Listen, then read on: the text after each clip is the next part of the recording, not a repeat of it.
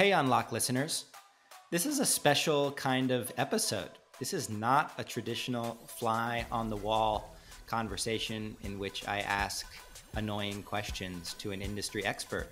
This is an episode with my dear friend and colleague, Dana Lubner. Hi, Dana. Hi, Matt Landau. How are you? I'm doing well. How are you? I'm great. I'd like to welcome you here to the Unlocked podcast channel. What does it feel like in this channel? It's an honor to be here, and it feels great. Yeah, it feels a little chilly, I think. Dana, you and I have been collaborating for the last few months in the form of a new podcast series called How to Save Your Vacation Rental Business. Have you enjoyed the collaborative process so far, or are we driving you completely nuts? I am having so much fun doing this. I had no idea it would be this fun. Yeah, because we've done a lot of interviews, right? How many interviews have we done with leading advocacy experts over the course of the last few months? I want to say probably somewhere right around maybe 14 interviews. Yeah, it's not like anyone's counting. I was going to say like 200. I was going to exaggerate just for effect. But this is a really important subject for the vacation rental industry. And frankly, it's one that we don't really cover a whole lot on Unlocked. The role of a vacation rental business owner or manager in their local advocacy pursuits. And one of the big things that I've learned over the last few months is that you have to be doing something advocacy related. You have to be involved somehow in your destination. Or if you're not, it can all be pulled out from underneath you, like it almost was in Denver, right? That's exactly the reality, that if we're not paying attention to this, it's your livelihood, your business that's on the line. So this topic is more important than ever for us to be discussing. And it's also one of those things that a lot of people only realize when it's too late and they wish they had put forth some effort. So Dana, what are we about to listen to today? So today we're going to listen to episode 1, the Wake-Up Call. This kind of lays the scene, sets the stage of what the rest of the season is going to include. So we get sound bites from the different advocacy experts from around the country that are speaking about the moment of truth that they had when they realized, oh my gosh, I can't wait another day, that I have to start focusing on building my advocacy efforts and looking at my regulations in my local destination. Otherwise, there were probably some threatening scenarios that were on the horizon for them, for their business. And this is episode 1 of 10. It's a 10 episode masterclass brought to you by our friends at Track Hospitality Software, Track HS. That's how I like to refer to it. And there are now 3 episodes at the moment that this is being released on the How to Save Your Vacation Rental Business podcast channel. So Unlock listener, if you like what you hear, head over and subscribe. It is some delicious listening. Sounds really wonderful inside of your ears. And with that, we should just hit play, no? Let's not make them wait a second longer.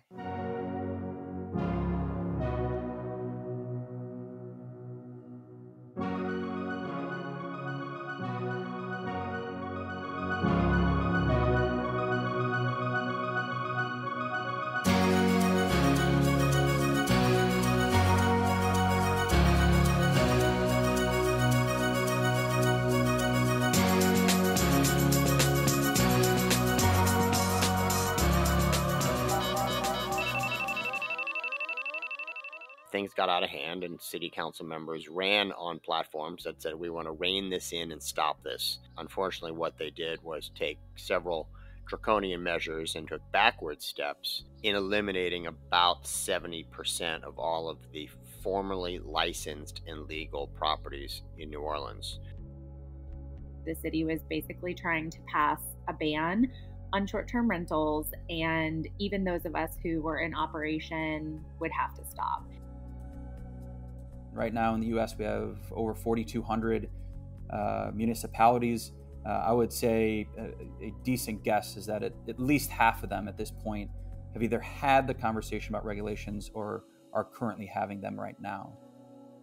We are trying to figure out exactly how we want to be defined, which has always been something that's been hard for us because we're not going to say flown under the radar, but we've also not been regulated. So there's kind of a two-edged sword to that, especially now due to the coronavirus. You need to be extremely aware of the fact that a good actor can have a really bad day and be that story in City Hall. Unless you work with the community to figure out how it makes sense, the battle's not going to end. I don't think there's going to be a tourist destination in the entire U.S. that by the year 2022 won't have some kind of a short-term rental ordinance in place.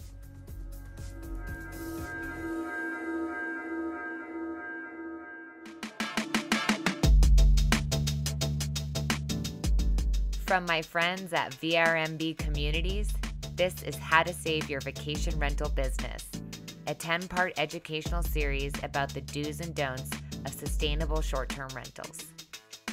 This episode is brought to you by TRAC, powered by TravelNet Solutions, providing integrated solutions to transform the way vacation rental hospitality works. I'm Dana Lubner, and this episode is our wake-up call. In this episode, we learn why inaction, complacency, and unwillingness to band together in the face of regulations are the greatest threat to our industry. Community-based advocacy has to be done. It's hard, but it works, and it never stops. Hello, everyone, and welcome to my show. I'm so excited to share everything we've learned from some of the most courageous players in the industry. Hi, Dana. Good morning, Matt. How are you? I'm doing great. How are you? It's so good to hear your voice. It's good to hear your voice too. I'm doing well. I'm especially excited because this is the first episode of our podcast together. Are you stoked? I am beyond stoked to be doing this. That's my colleague, Matt Landau from VRMB. I've followed VRMB for a few years now and love the community and how it connects us all at a global level. Matt and I decided to team up to tackle this topic because hope is not a strategy, and this is the biggest threat to our future. I'll lean on him throughout this episode and at certain times throughout the rest of the season. So what are we here to talk about today? What is this podcast all about anyway? This podcast is all about advocacy. Or should we say this is not about advocacy at all? Dun, dun, dun. It's bigger than advocacy, but it is related and something that has been near and dear to my heart for the last few years. The word advocacy, we like to joke about it, but it's kind of a boring word, right? You hear it and you don't really get excited to listen or do anything. The word can turn people off, whether it's just not something that's exciting or they're intimidated by it. Over the course of our interviews over the last few months, have you come up with a replacement for advocacy? What is this podcast about if it's not about advocacy? The word that I've fallen in love with as a replacement for advocacy is community. And that's really what we're talking about here, is how to build community and sustainability for the industry.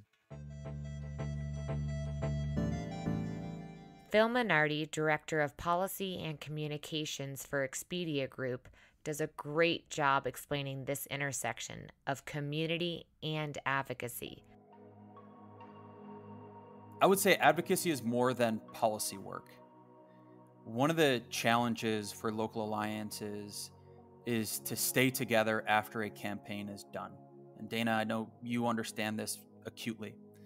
After the shared goal of policy solutions is behind them, a lot of groups get back to regular order.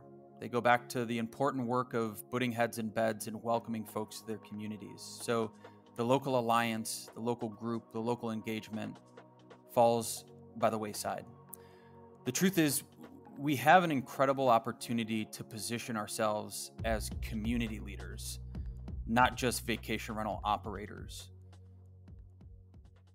Phil's my go-to guy because he's the one that actually shows up, rolls up his sleeves, and genuinely asks how he can help and be of service. Matt, what do you think of community? I've always really liked community, but I've also come up with my own replacement, and that is readiness.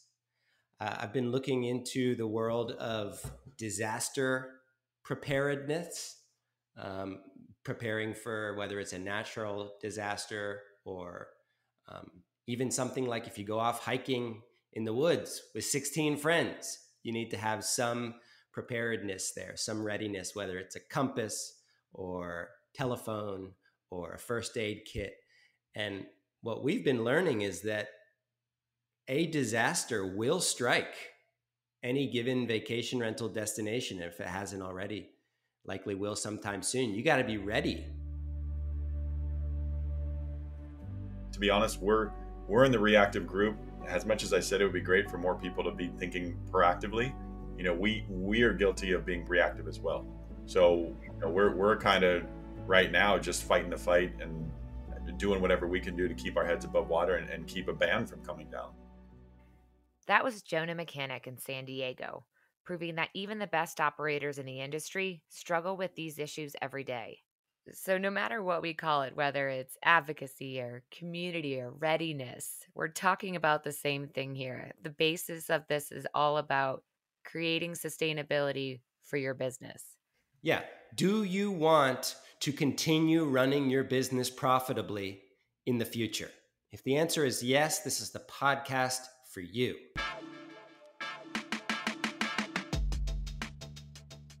So Dana, I want to take a moment to heap some praise on you. Would you mind? I'm totally flattered. It's a nice way to start off the podcast season. For those who don't know Dana, she sort of came onto our radar over the last few years with her amazing community leadership work in Denver, Colorado.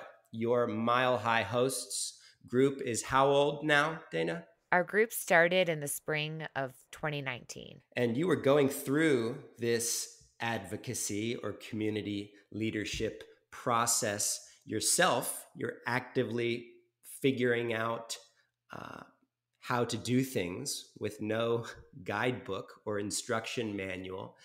And we thought it would be a great idea to help you do that by introducing you to people who are actively doing it well, but also to document your process, to kind of archive it so that other vacation rental professionals can follow along. What's your big kind of goal for the episodes of this podcast for our listeners? I want to make advocacy and community efforts approachable for everyone. I don't want it to be something that turns them off when they hear the word, or they think that they don't have any experience with policy and they can't get into it. I want this to be a practical how-to so everyone feels empowered to step up and do their part. Yeah, I like that. And I particularly like your obsession with actionable tips. And there are so many interviews that we'll be featuring this season where you really just sink your teeth into a topic and ask the expert to explain it on a granular level, how they did it. And that's really what people want to hear. At least that's what you, as a leader of an advocacy group in Denver, would find useful, right? It's great to hear about everything that people have accomplished, but if you don't understand the step-by-step how to get there, it's easy to do nothing instead.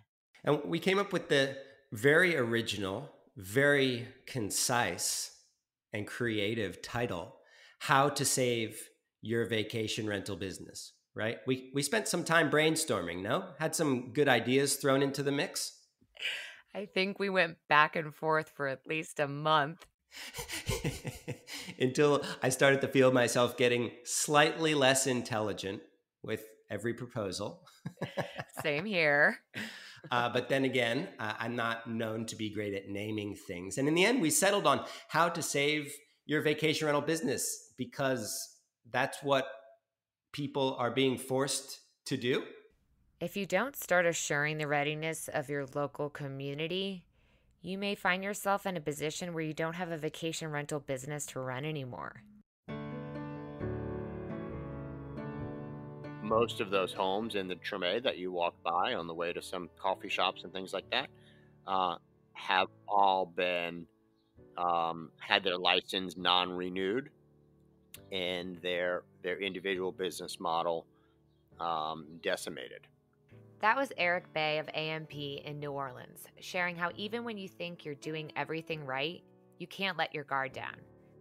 These were families in Treme. I'm thinking of someone who lives in that neighborhood who is 77 years old, born and raised Creole New Orleanian, accumulated limited wealth over the course of their life and renovated beautiful properties in a post-Katrina devastated city and brought them back to perfection, invested blood, sweat, equity, and opened them up to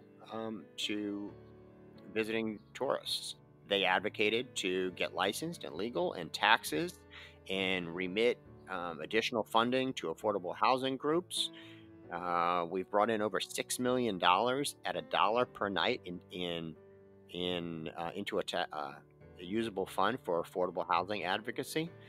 And those people worked and spent their entire investment savings and were made legal and were enjoying exactly what we wanted to do. We wanted to share our city, but we wanted to do so responsibly. And then when that was made illegal, at that point, the only ones that were benefiting were the one half of a unit or the unit in a condo building. This reminds me of what it felt like in Denver at the beginning when regulations were defined. But a year later, we found hosts being reported on as though what they were doing was criminal activity. Yeah, your personal story, Dana, really struck me. And over the course of the interviews, another thing I've realized is people often use this Maslow's hierarchy, both for an individual, but also for a small business, for a vacation rental business, for instance. The foundational layer of that pyramid is the home itself, the property, and then you've got some kind of income, and then eventually you have purpose or fulfillment that you want out of your business.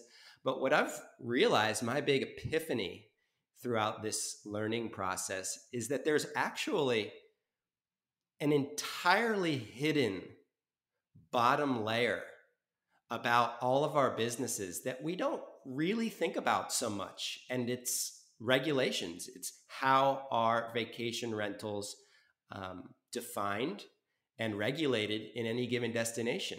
And if we're not addressing this bottom, most primordial layer of our health, it can all just be pulled right out from underneath us, no? I couldn't agree more. The reality is, even if you've been doing advocacy work and you have fair regulations, there's no guarantee that that couldn't change.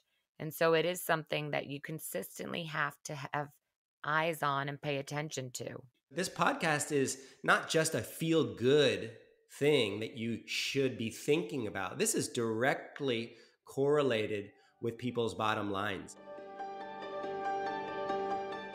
To see the long-term growth in our industry and, frankly, our businesses, we do need to get involved in community efforts beyond regulations. So for a lot of local alliances, that means transitioning from spending every meeting talking about who's connecting with what city council member to having regular meetings to talk about startup coaching, to transitioning to engaging in community service efforts, to having a focus not just on advocacy best practices, but transitioning to meetings focused on business best practices. So I think the one thing that I think we should be focusing on, especially as we come out of COVID-19, is recognizing that advocacy, that alliances, that our community has more in common than just a shared policy goal.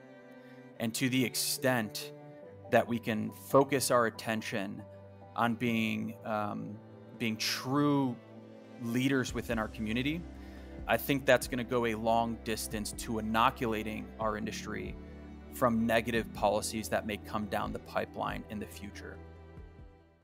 The way that I've been explaining this to folks, the more that I've been learning, is by simply asking them a question. Do you want to run a profitable business several years into the future? And if the answer to that question is yes, you need to begin thinking about these things right now. The big takeaway from these voices across the vacation rental industry is that this has to be done. In episode 2, we'll be looking into how I and several others got into advocacy and provide you with a roadmap for your local community. In episode 3, we'll go into the fundamentals of building a local alliance group. In episodes 4 and 5, we'll be learning how to throw an event that highlights your positive community interaction and how to pay for all of this. Later, we'll find out what happens when things go wrong and what to do about it. Dana, we've known advocacy / not advocacy is important. We've known that now for some time, but I feel like now it's more important than ever before with the adversity as a result of the pandemic. I think the pandemic gave a platform for those that are in opposition to the industry to really amplify their voice and their reasons and their concerns about how the industry is operating. I mean, we've seen this now with the professionals that we've spoken to in locations all around the country, that this isn't an isolated battle that's happening. This is happening with our friends in Nashville. And, it continues to happen in San Diego, where there's a lot at stake there right now, where, platforms are getting involved and hosts are really having to adjust to the way that they have built their livelihoods and created revenue streams. Yeah, there's like hotel groups that are looking to take advantage of the chaos, looking to almost just close the door and solder it shut when no one else is looking, by kind of deeming short-term rentals as non-primary accommodation options while hotels remain open, which to me just sounds crazy. It makes no sense to anybody that understands the industry and the amenities that a vacation rental offers. And in a time of a pandemic, that a hotel would be labeled as the essential lodging accommodation over a short-term rental. It's mind-blowing. Jennifer Frankenstein Harris of New Smyrna Beach, Florida, went through this process of being listed as non-essential and managed to turn it around.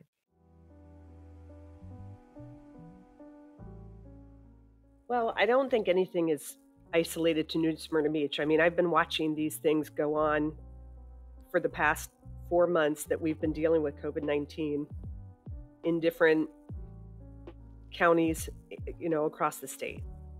So I don't know, I think a lot of people are just scared. I don't know why some of the things that have been happening are happening. I can only relate it back to fear.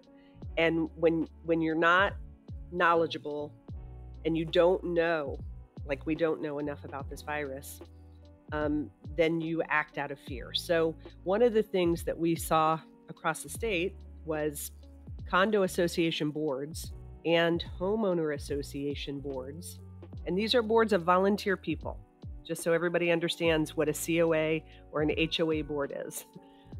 They've made decisions that completely take away the property rights of the people who own in that building or own in that community. They have made decisions saying you can't come to your home. If you're not a primary resident, you can't come to your home. Like this happened in the Outer Banks, right? They closed the bridge. They didn't care if you owned a house there or not. You couldn't go to your private property. I've had condo associations say, hey, we're not going to let any renters, we don't even use the word renters. I mean, they're guests. We're not going to allow any guests to come to our condo. Now, if you own there or live there, that's fine, but they're not going to let a renter come. Well, most of my owners rely on the rental revenue to pay their mortgage and their taxes and their maintenance fees. I've had other other condo complexes, when Governor DeSantis came out with he phased the first executive order to stop vacation rentals. Mind you, hotels never closed. Hotels were open. Hotels and resorts in the state of Florida, timeshares in the state of Florida, all open. Just vacation rentals not open. His first executive order said, if you were doing a 30-day rental, you could come. Nothing shorter than 30 days. Well, I had some condo association boards that thought that was a really good idea. And so they're now going to only have 30-day rentals because the governor said it. So now we're going to do that. Well, you can't do that. You can't take away somebody's right to use their property. So, we've seen just government overreach, whether it's a local government or ordinance or a little volunteer condo board, which, as most people know, they consist of people who live on site, don't rent their properties, and they hate, quote unquote, those people at their building, even though as a condo owner, you have the same rights and your guest has the same rights as an owner. Wow. I mean, so what did you do? What were some of the first steps when you saw that hotels were being deemed as essential and allowed to operate? What does somebody who knows so much better than the nonsense of this decision, what does one do? I'm telling you, it was one of the most frustrating experiences because you don't know what to do. Okay, first and foremost, I don't even feel comfortable today encouraging travel, encouraging people to come to our vacation homes, because I feel like maybe I could be doing something wrong. Could I be contributing to this spread? I would certainly never want to feel responsible for that. But people are going to travel, so they are going to go, and they should be able to be in a safe arena, right? So absolutely, vacation homes and condos are much safer than a resort or a hotel with shared spaces. And there's been enough studies on that. Even the head of infectious disease at Florida State University was giving a webinar on COVID-19, and he popped up a graph of the lowest risk activities to the highest risk activities. And actually on this man's graph, it said staying in a vacation home. It was on the low risk line item, staying in a vacation home. Staying in a hotel was at medium risk. So even, medical experts are saying, hey, you should be staying in a vacation home. It's the lowest risk. So, that's the rationale. I say, well, I've got to provide this service to people who are going to travel.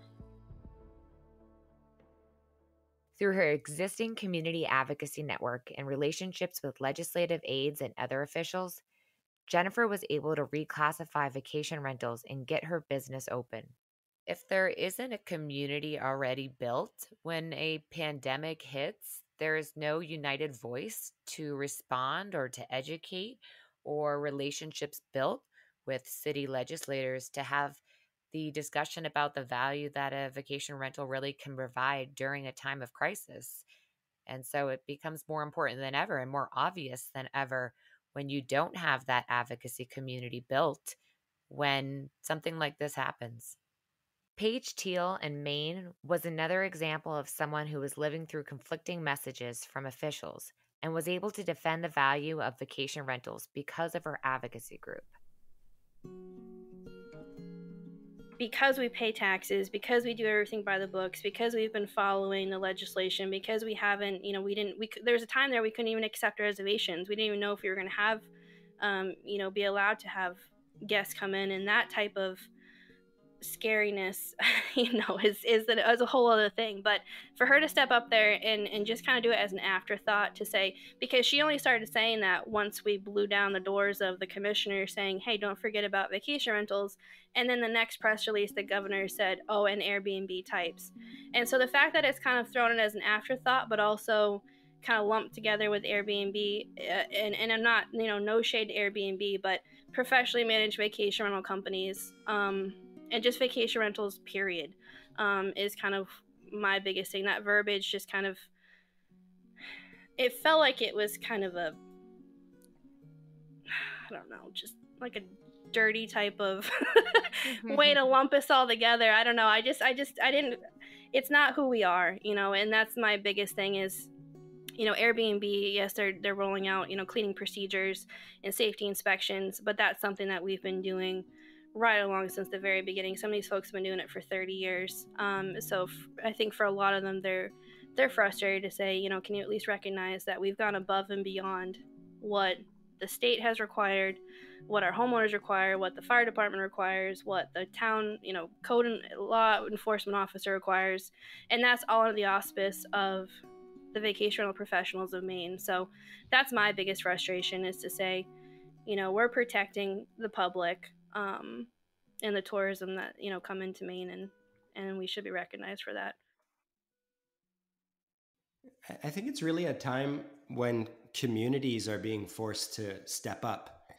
And this has to do with the health of your local community, like not throwing gigantic Airbnb parties in the middle of a pandemic, for instance. It has to do with the laws and being good neighbors. It's kind of a chance for the communities to solve their own problems. And if you don't have that kind of infrastructure in place, it's exposed now. I think you hit the nail on the head. It is about accountability, and the way things have been operating haven't been working ultimately. And this is truly a chance to be a part of how we want to shape this community moving forwards. And this is partly a result of just having a new industry. Like, we are almost by definition fragmented and broken up into tons of individual little pieces. This is our biggest weakness. We don't have the kind of unity or organization that a more mature industry might. And I think that's what the pandemic for me has exposed, is those relationships, like you said, at the very core level, and the hard work that's being put in ahead of time in preparation for a disaster like this. It's either in place already and you have a chance of surviving, or you have to begin right now. And it's not too late, right? It's a matter of evolving or dying. It's, you know, I don't mean to sound so despair there, but we've truly been all marching to the beat of our own drum and operating in different ways that are not united. And it becomes so obvious when there are regulations or, you know, crises that happen that cause us to really see how exposed we are when we're not unified with our voice.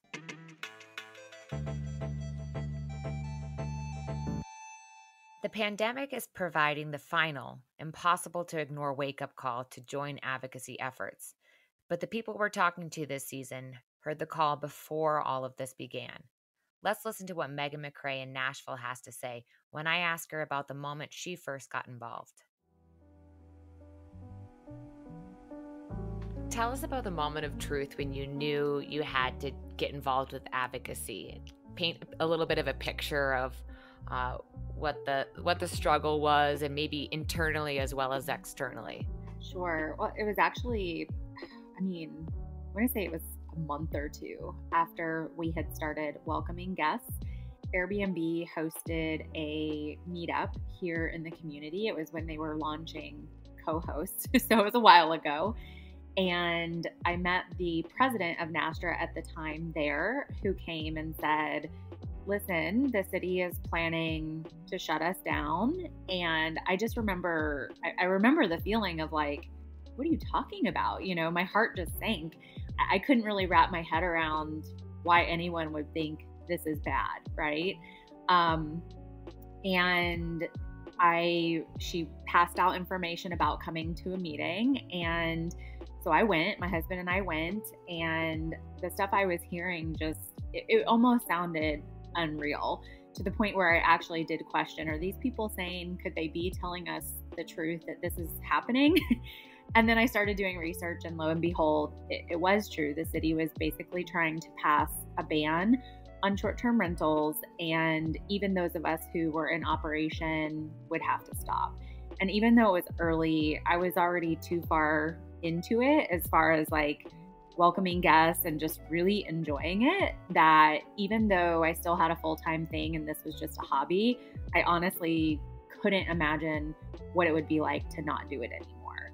And I started volunteering with the organization and met several other hosts and found out I was not alone in that feeling. And 90% of the hosts were super involved, very engaged in the day-to-day, really interacting with their guests, showing them places, I always say beyond Broadway. And I just thought, like, we can't have this. And that was when I knew I had to fight, just not only for myself and for our guests, but for these fellow hosts who felt the same way that I did. Amazing. So it sounds like the group, your moment of truth when you got involved, that wasn't when the advocacy group started. The advocacy group, Nastra, was already formed at the time? It was. And it really didn't even start as an advocacy group. They started it as just a host connection group, but they didn't get too far into that because literally it started and then legislation started happening as well. So they quickly had to pivot and get into the advocacy role. Megan is going to be a key voice over the next several episodes in teaching us how to join, organize, and motivate a local host organization. I challenge you to begin thinking, what's your wake-up call? You may be in the middle of your wake-up call right now. It may be a few months from now. Either way, I guarantee you it's going to happen. And now, a word from our sponsor. Track Hospitality Software is powered by TravelNet Solutions, an industry-leading hospitality company. Track is a portfolio software designed specifically with your vacation rental management company in mind. From cloud contact center to property management software, including features such as trust accounting, maintenance, housekeeping, owner portal, guest portal, channel distribution, and more, all in one platform. Create seamless operations and increase revenue with Track. To learn more about Track Hospitality Software, visit trackhs.com.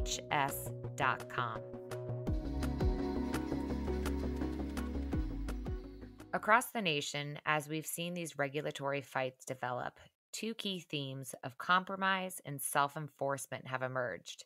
Here is Phil describing what victory looks like in the regulatory fight.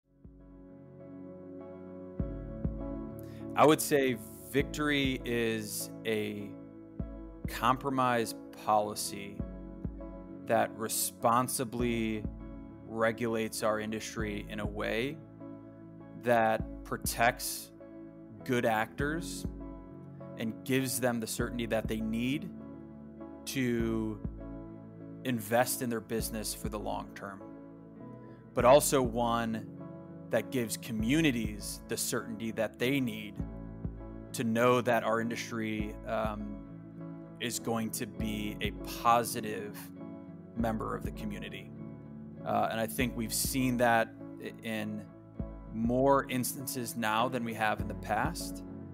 And I think the best policies are ones where we're not going to have to come back and relitigate them in the next 6 months, in the next year. And we only do that through compromise. Here's a perfect example of this in action. Phil recently helped create a memorandum of understanding with the city of San Diego to finally put an end to years of uncertainty for local vacation rental businesses. Jonah Mechanic of Seabreeze Vacation Rentals spoke to me about the kind of self-enforcement that really makes for functional regulations. The end goal is that the short-term rental industry funds what's necessary to support this program, which would then fund the code compliance department so they could hire extra officers. That was essential in the development of this. And I want to make sure I hit on that, because anyone who's listening who's trying to develop an ordinance somewhere else, trust me, you can have the best ordinance in the world, but if there's no funding for enforcement, it is never going to get off the ground, and it's never going to be effective. So by the numbers we have, based on what the current costs are for permits for the MOU, it's going to raise about $6 million a year, which would be bookmarked specifically for code compliance. What that means is that code compliance can hire what are called PISO officers. They are usually retired police officers. They're able to issue citations. They are in uniform and they do drive police cars. However, they do not carry weapons. So that's the difference between a regular police officer and a PISO officer. Going back to what we talked about, when your cranky old neighbor calls to complain about the kids jumping in a pool and being too loud, she would call a specific number, which would go to the code compliance department. The code compliance department would send a PISO officer out to the property to see if the complaint is legit or not legit. Certainly if it's legit, then the PISO officer would alert the guest that they're in violation of a certain ordinance and basically knock it off. If it's not legit, the code compliance officer would let whoever complained know, basically, knock it off. Your boy who cried wolf thing isn't going to work. And, we know what you're doing and it's basically not going to work. So that is probably one of the most important aspects of this as well, is to have a neutral party be able to be the judge as to if a short-term rental is in violation or not. Because we all know that there will be, I can tell you with 100% certainties, there will be neighbors who just don't like vacation rentals, and they're going to try and call in every day to try and get complaints logged so that the owner can lose their permit. So it was very important to us to make sure that a neutral, independent party was the one who was going to report to the property to determine if it's just the neighbor being, an old cranky neighbor, or if it actually is the guest causing an issue. The takeaway to remember here from regulatory battles across the country and from recent efforts during the pandemic is that community-based advocacy groups work. They often face a long struggle, but they are the only way to help shape the sustainability of your vacation rental business.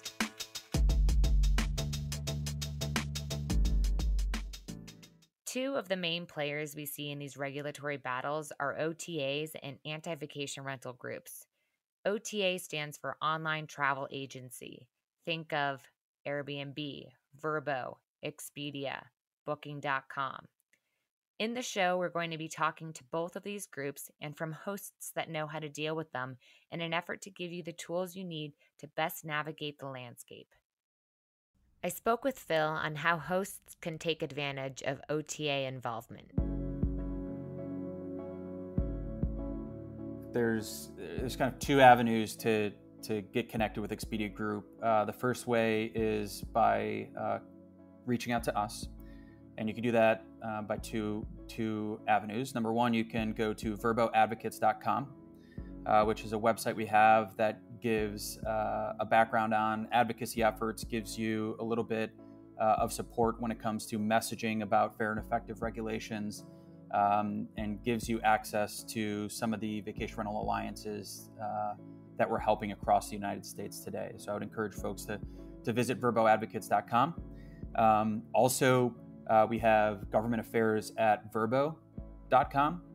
So if folks are listening and whether they've had a local alliance for 5 years and want to take it to the next level, or they want to get involved themselves, or they want to start a group, people are more than happy to reach out to government affairs at verbo.com. And then also just reach out to me directly. So pminardi at expedia.com or pminardi at verbo.com, and you can get me directly.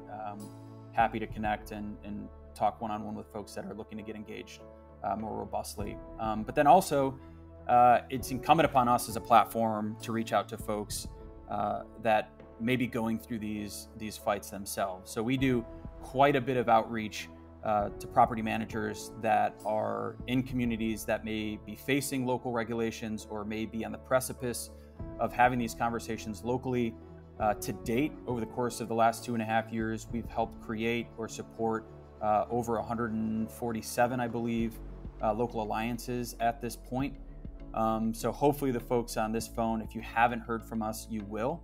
But if you haven't and you want us to help, support, engage, hear what's happening in your community, you can reach out to me directly or go to verboadvocates.com or governmentaffairs@verbo.com. Awesome.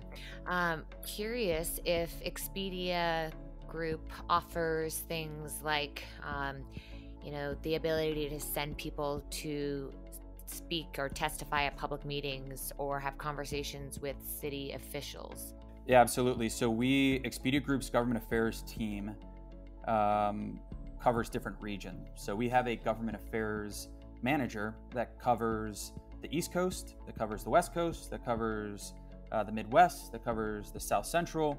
And these folks spend every waking moment, every day, 7 days a week, 24 hours a day in some cases, not only helping local property managers, but going to city council meetings, meeting with elected officials, meeting with governors, meeting with mayors, meeting with city council members, to not only convey the value proposition of the vacation rental marketplace, but also help elected officials understand what fair and effective policies look like. So absolutely, if you haven't, again, reach out to me directly and I'm happy to make that connection. And now's a good chance to share our third major takeaway of this episode. Advocacy is hard. Here is Jonah reminding us that the OTAs are not going to do our job for us. We don't do this for a living. We're not looking at how to navigate political landscape downtown 24/7. We're looking at how are we going to get houses cleaned before 4 o'clock when the guests are banging on the door and their kids are crying in the back of the car. So to have someone, like Expedia have our back and a true partner has been essential. And there's no way we'd be there today without it. Now, with that being said, to anyone listening right now, keep in mind that Expedia is a worldwide organization. And they're not only focused on protecting short-term rentals on your little slice of the globe. They have a worldwide business to manage across the board. They are not going to do the heavy lifting for you. They are not going to form the local organizations, put in the groundwork. They can't, nor should they. So what they look for is a well-organized, well-run, and well-funded local organization that they can assist. So you as the local need to be the one to start the organization, to round the troops up, to get your website started, to start your advocacy, to start meeting with people downtown, to really show these OTAs that, hey, we got our proverbial stuff together, right? We're committed. We're a local organization made with local homeowners and restaurant owners that are already committed to this cause, that have already started a group, that are already collecting funds, that are already meeting with council members downtown. We're already got this ball rolling. Now, Expedia, can you help us? Can you help support us in our efforts? Expedia has been very good in situations like that, whether it be Los Angeles, San Diego, Palm Springs, the list goes on and on. However, don't just think that you can sit back, really do nothing, and hope that Expedia is just going to come in and save the day, because they're not, and nor should they. And that's something that we're very thankful for. But at the same time, I've had conversations with other hosts, in different cities that seem to think that, well, it's okay, Expedia or Airbnb are just going to come in and save the day, and I have to educate them that that's not really how it works at all. Another hard aspect of this fight is engaging with anti-vacation rental groups, many who may seem unreasonable at the outset. When we dig a little deeper, they are often just neighbors concerned about the health of their local communities. Claire of Sandency Properties in Galveston, Texas, has built a successful business and host community. I asked her how to engage with this kind of opposition group.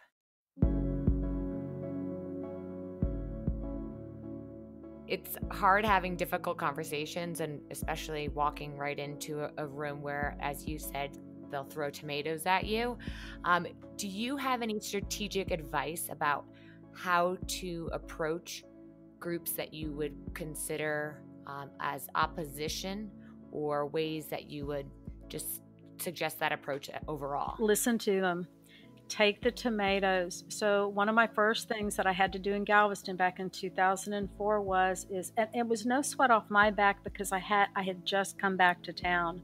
So I would stand at these community meetings and I'd say, I'm here to listen.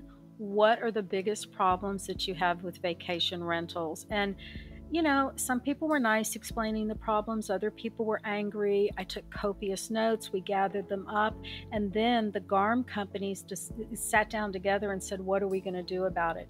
Now listen, it's not easy to sit there and have people criticize you and criticize your business and just complain. It's not easy. But in the end, we were able to say, wow, there's only 3 things they're really concerned with.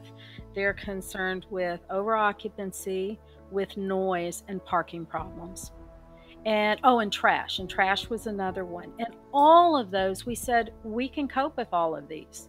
And that's when we came up with the solutions. It ended up evolving into the common registrations, police officers to patrol. We knew that people having that phone number 24/7 was critical. And we mandated how many trash cans that each homeowner had to get from the city to make sure that trash was handled adequately.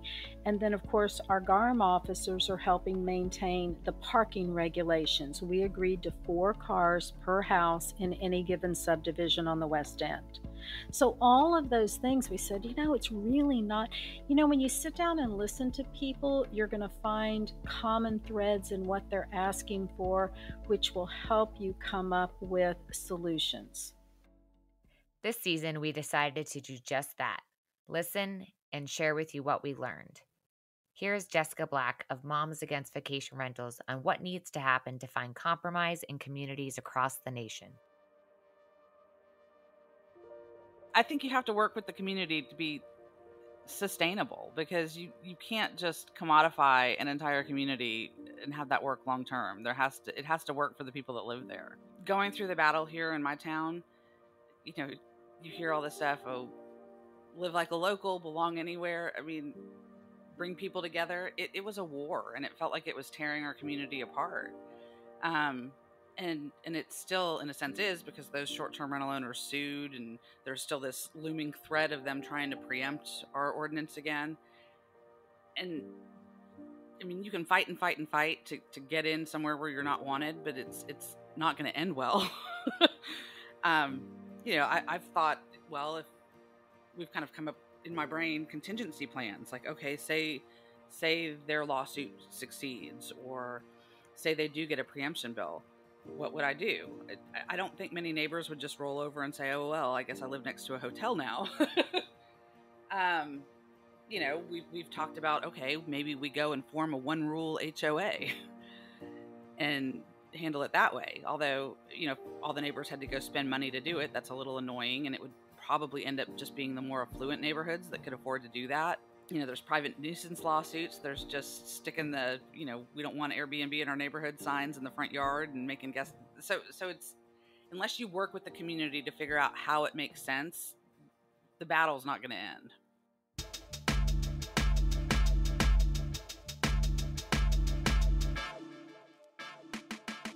The final key takeaway from this episode is the fight never stops. Here is Paige on advocacy never sleeping and how to keep up the fight while keeping some balance in your life.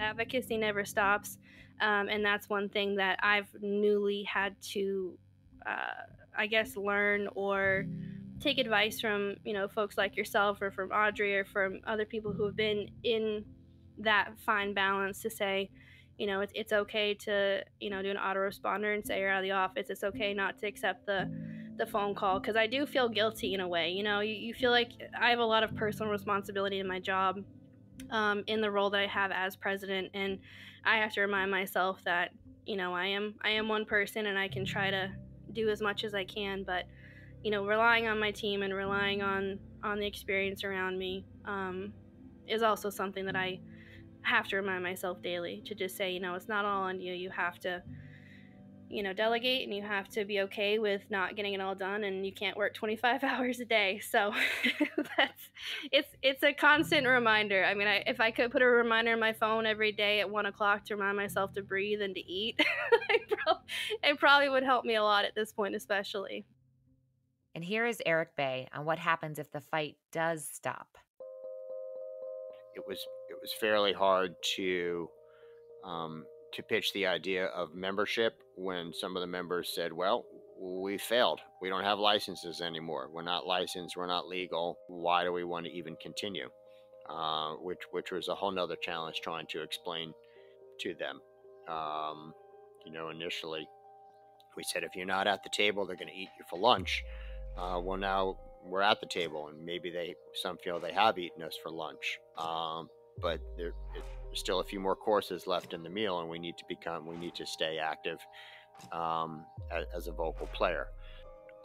It's just a matter of getting them to not be discouraged and saying, hey, collectively we can do this. If it's just you, one person, you're not either going to have the intuition or the inclination or the desire to go forward. But everybody in this room has that same goal and that same mindset. So collectively we could do this.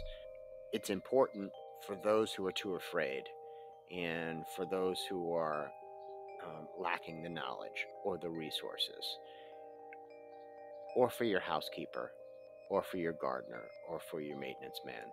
So this problem is bigger than you, and we need you to join the efforts to make sure that you're helping not only you but others.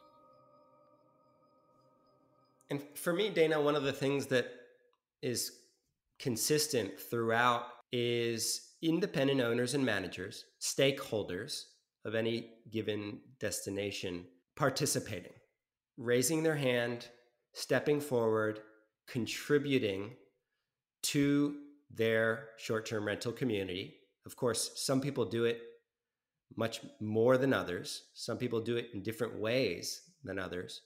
But in the best instances, there are communities where the stakeholders have decided to individually step up and act as a group. And the very harsh reality for the people who are listening, and perhaps worse, the people who are not listening to this podcast, is that if you're not participating in your short-term rental community, if you're not in some way contributing to that local greater good, you have absolutely no right to complain about the industry when things go wrong. You have absolutely no right to point fingers when there's some kind of crisis hitting. All right, listener, the ball is in your court. Now is the time to get involved. Find your local short-term rental advocacy group and tell them you want to attend the next meeting. Don't have a local group? Call your competitor or a colleague down the street and form a group. And remember, Phil from Expedia Group and Dave from Rent Responsibly are great resources to lean on. And of course, you can always reach out to me. I'm happy to help you in any way I can. If you'd like my personal input on your destination, feel free to reach out to me at dana@effortlessrentalgroup.com, and I would be happy to connect with you. We want to give a shout out to Rented, the leading provider of full service revenue management for professional vacation rental managers, for helping us get this important word out.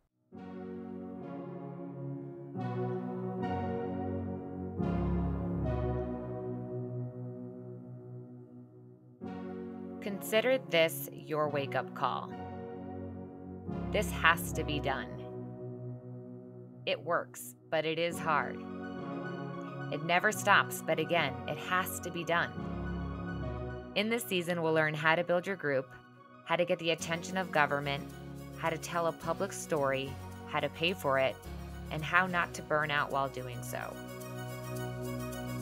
I'm Dana Lubner, and thank you for listening. Please leave us a review or comment on your platform of choice, and tune in next week for episode 2, Journey into Advocacy. Make sure you subscribe today so you don't miss a single episode.